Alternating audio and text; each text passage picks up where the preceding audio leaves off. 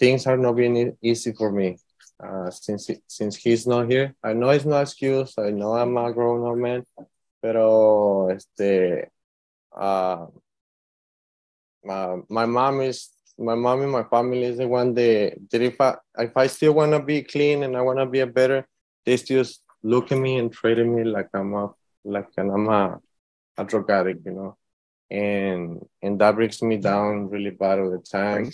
When people have addictions, you will always have that addiction, right? Yes. But it's just a matter of, are you going to bend to temptation? Because every day is a day for you not to use. Every day is a day for you to wake up and say, I won't use today. Mm-hmm. Jose Manjares, who's the attorney? Your Honor, it's not an attorney, it's a compliance. Come forward, please.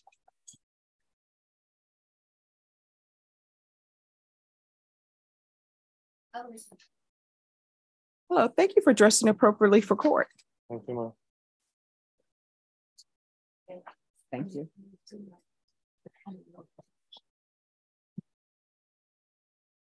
All right, so Mr. Manjares, or Manjares. All right, thank you. I'm working on my pronunciations.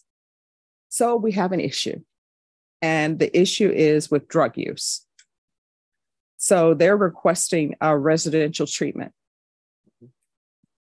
Yes or no? You understand? Residential treatment, can you explain me a little bit more about it? That means that you will receive treatment inpatient, and hopefully that will help you with any drug issues you may be having, because it appears that you won't stop using marijuana. I already stopped using marijuana. All right. If you're drug tested today, what are the results going to be? Positive, but not for marijuana. Well, anyways, it's a drug. No, because the problem is, and I understand people say marijuana stay in your system, but this marijuana has been in your system since February 2022. It should be gone by now. Yeah, it should. So, why? And you were positive in March for marijuana of this year. And in May of this year, you're positive for marijuana. From March to May, there should not be marijuana in your system. I went to a rehab treatment, and I just get out of there like a month ago. So you've been in inpatient treatment. Yes, Your Honor. You should have led with that. Oh, I'm sorry for that. No problem. Let me see. That's what you need to lead with. Judge, I've been to inpatient treatment.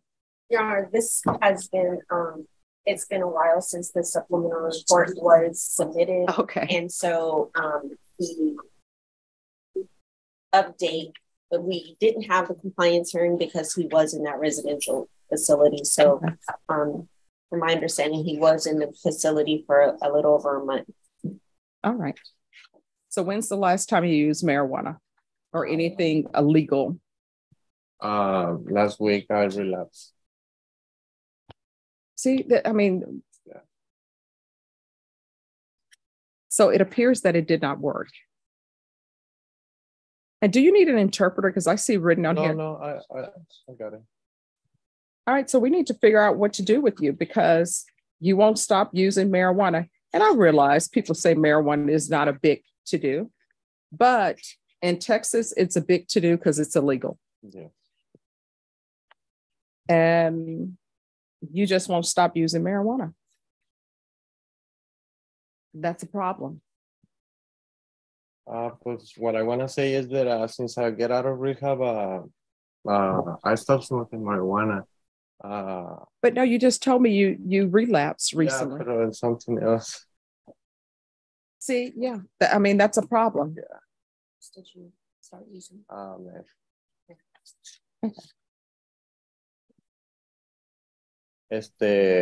I just wanted to let you know, but I'm trying my hardest to. I know, and we're going to try to work with you, but obviously you have a problem because you're looking at 10 years in prison. Yes.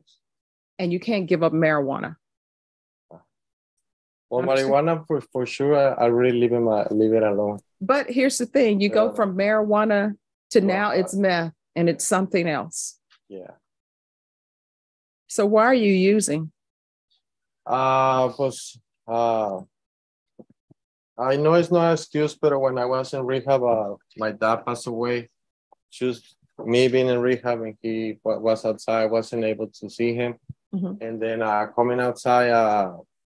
Oh, you could have seen him. People come to court all the time and say, Judge, this is what's happened in my life.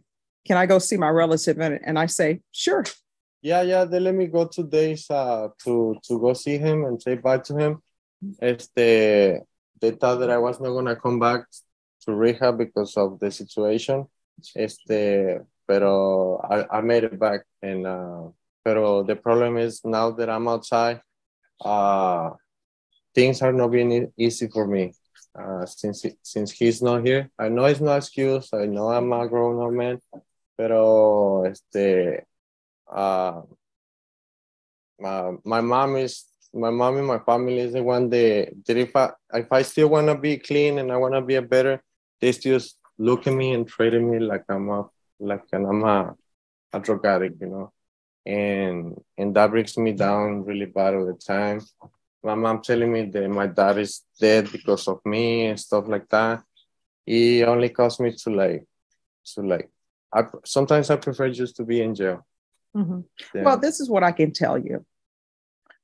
People who have addictions, and this is from me during research, this is from me being involved in treatment courts, this is from me watching documentaries. When people have addictions, you will always have that addiction, right? Yes. But it's just a matter of, are you going to bend to temptation? Because every day is a day for you not to use. Every day is a day for you to wake up and say, I won't use today. Mm-hmm. From my understanding, nobody is supposed to say, I'm not going to use for 2 weeks or 10 years. No, it's supposed to be every day. That's supposed to be your mantra, because you can easily fall off the wagon. Mm-hmm. Something bad happens. And instead of pulling out the tools in your toolbox to stop you from using, you break down and use. Mm-hmm. So are you able to go back to inpatient at the previous treatment facility? Well, I just get fired of my job last week. This past Monday. Right now I don't have any medical insurance. Mm-hmm. So I'm working on having a job for tomorrow. And then if I'm able to get medical insurance, I might be able to go back to rehab if that's what you want. All right. So this is what we're going to do. In probation, I say this is what we're going to do, but let me know if this seems like a good idea to you. Put him on intensive outpatient treatment and put him on the UA hotline. And if his levels increase, then we're going to have to file a motion to revoke. Mm-hmm. What are your thoughts? Do you feel like you need residential treatment more than outpatient treatment? Or? To be honest, it's up to you guys. I mean, I really want to stop doing this, but the thing is, the family, I mean, is still treating me like no matter what I do, no matter how hard I try, they still fucking kicking me in the ass all the time.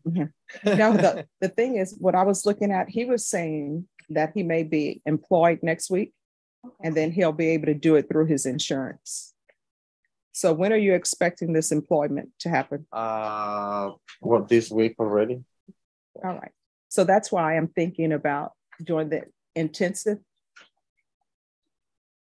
Your Honor, if it's okay, we go ahead and modify the conditions for the intensive outpatient and the UA hotline. Mm-hmm. I would like to get an update from the CSO in regards to his employment status by the end of next week. And then maybe if the employment status is still unemployed, possibly status. Okay. All right. So that's what we're going to do. Mm-hmm. You understand?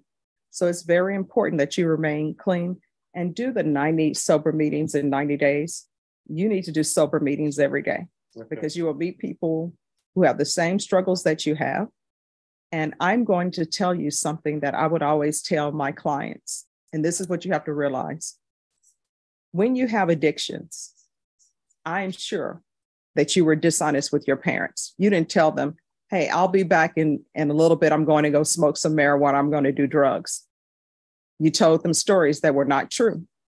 And so right now, your level of trust with your mom or your level of trust with your family is probably less than zero.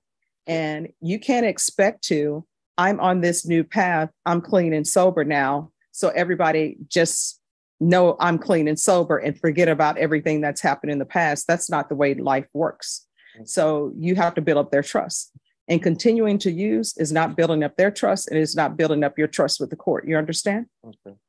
All right. So let's do that. Yes, Your Honor.